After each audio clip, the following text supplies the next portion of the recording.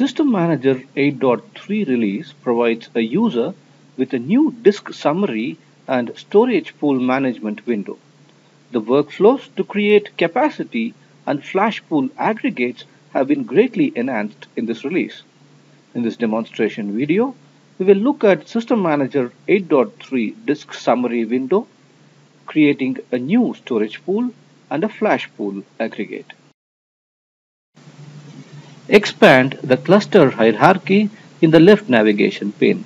In the navigation pane, click Storage Disks. The disk summary window provides information on disks in unassigned and faulted state.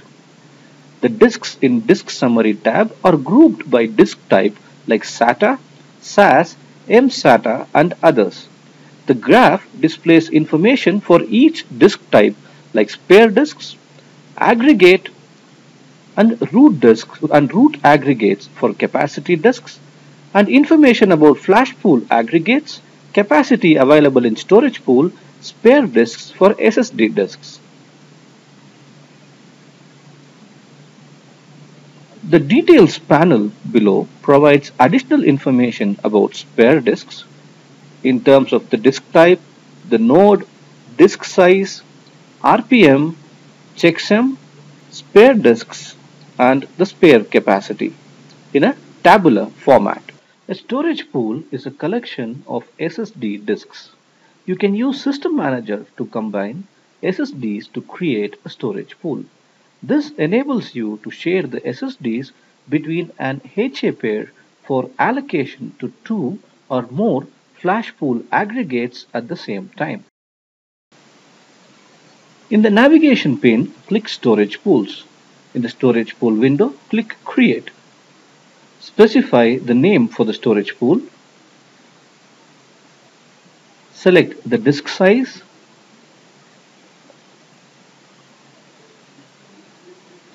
And specify the number of disks. Click Create to create a storage pool.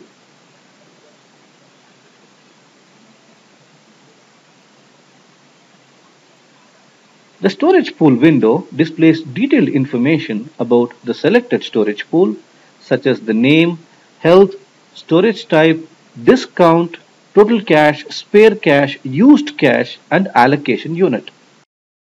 You can create a flash pool aggregate to provide storage for one or more volumes by using System Manager. In the navigation pane, click Aggregates. Click Create in the Aggregate window. In the Create Aggregate dialog box, specify the name of the aggregate, select the disk type,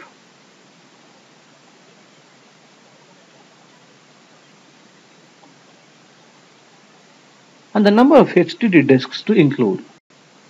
Click Change to modify the RAID configuration of the aggregate. Specify the RAID type and the RAID group size. Note the enhanced RAID group visualization.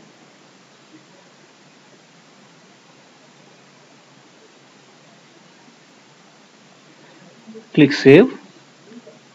As we are creating a flash pool aggregate, click Use Flash Pool Cache with this aggregate.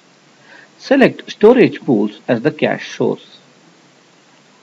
Select the storage pool from which cache can be obtained, and specify the cache size.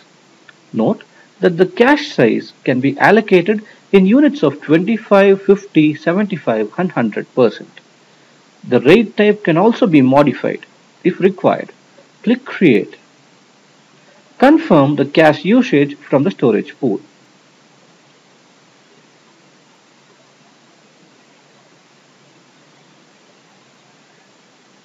The flash pool aggregate is created with the specified configuration and added to the list of aggregates in the aggregate window.